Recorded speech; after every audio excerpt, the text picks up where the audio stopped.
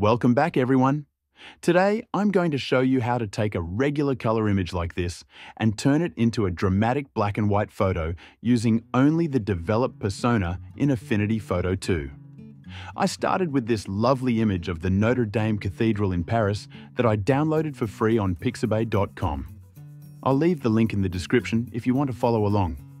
Anyway, I'll start by clicking on the light bulb-shaped Develop Persona icon in the top left toolbar.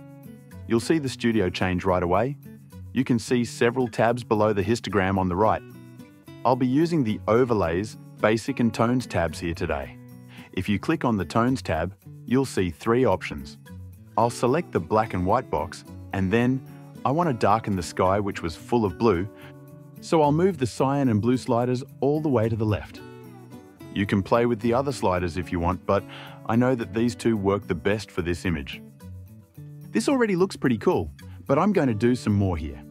First, I'll go to the Basic tab and I'll move my exposure slider down quite a bit. Then, I'll go to the Overlays tab and click on the Add Gradient Overlay button all the way to the bottom right of the studio. Then, I'll make sure the gradient type is set to elliptical, and I'll use my cursor to drag a gradient overlay onto my canvas.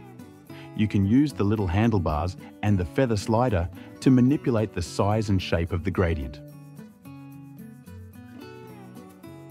Okay, next, I'll go back to the Basics tab and move the exposure slider up to the right a bit. Notice how this change now only affects the area where my gradient is overlaid. I can change any of these other sliders as well. I'll move the contrast up as well to show you. You can add as many of these overlays as you want, and each will have its own settings that you choose.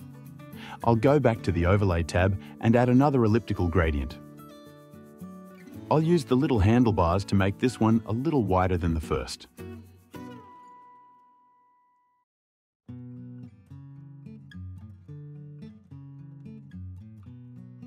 Then, I'll switch back to the Basic tab and change the exposure for this area.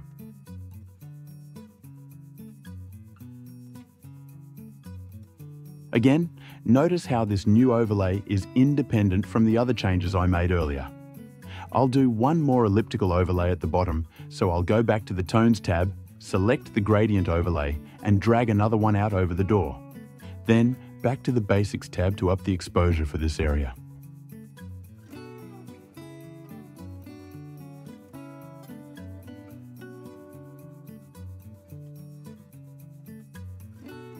Well, I guess I lied a little. I want to do one more on the tower to the right. But I'll speed this one a bit so as not to bore you. Stay with me here as I want to show you one other thing you can do.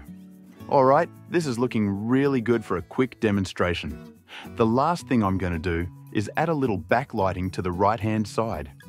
I'll go back to the Tones and select the Gradient overlay again. But this time, I'll change it from elliptical to linear. Then, I'll drag my cursor from the top right down to near the middle. I'll go back to the Basics tab and raise the exposure once again.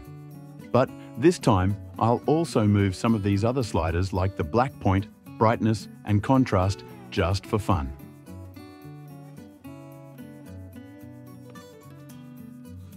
Notice how that makes the shadows from the smaller tower really pop out.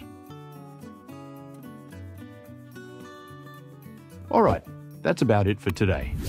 If you learned something and want to see more of this kind of content, please click those like and subscribe buttons.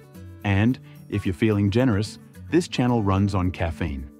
There's a link to buy me a cup of coffee in the descriptions. Not necessary, but certainly appreciated. Have a great day, everyone.